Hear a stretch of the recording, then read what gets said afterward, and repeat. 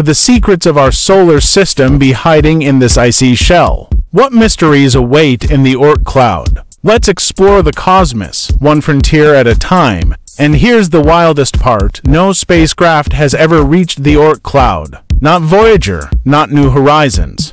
It's untouched, unexplored, the final frontier of our solar system. Scientists believe this icy realm is the birthplace of many long-period comets, the ones that blaze across our skies every few thousand years. These icy wanderers may have been nudged by passing stars or galactic tides, sending them on epic journeys toward the sun. To put its distance in perspective, light from the sun, traveling at 300,000 kilometers per second, takes nearly a year to reach it. That's how far out we're talking. This is the Oort cloud, a colossal sphere of frozen comets, icy rocks, and cosmic leftovers. It surrounds our sun like a ghostly bubble, extending trillions of kilometers into space.